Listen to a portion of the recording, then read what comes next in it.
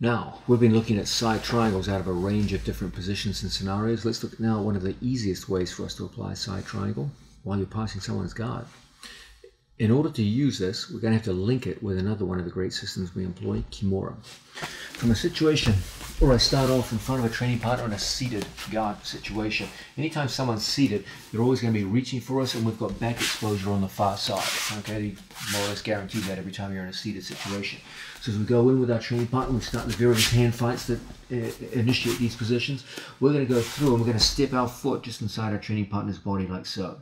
We're in the perfect position now to take everything across our training partner's body and lock up a simple Kimura attack and come around into a T Kimura position like so. My opponent is now interested in turning into me. Why?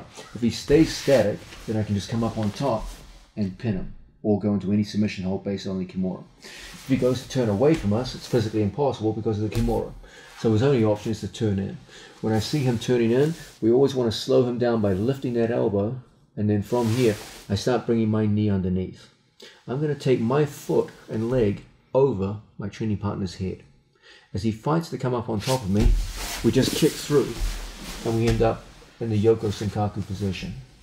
As always from Yoko Senkaku, we look to get the best possible grip of our legs first.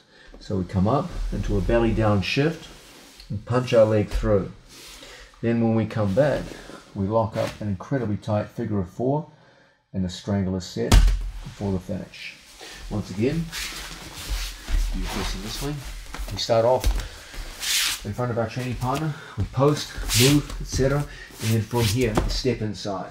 Now we go through, lock, and from this position, it's an easy thing for us to go across our training partner's body and lock up.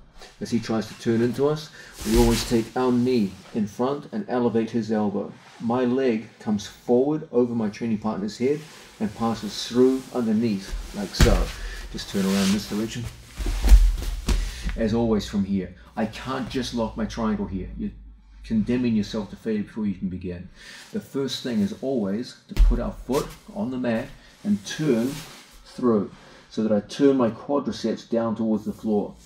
Now I come down onto two straightened legs, we bend one, then the other, and from here we get a very tight strangulation indeed.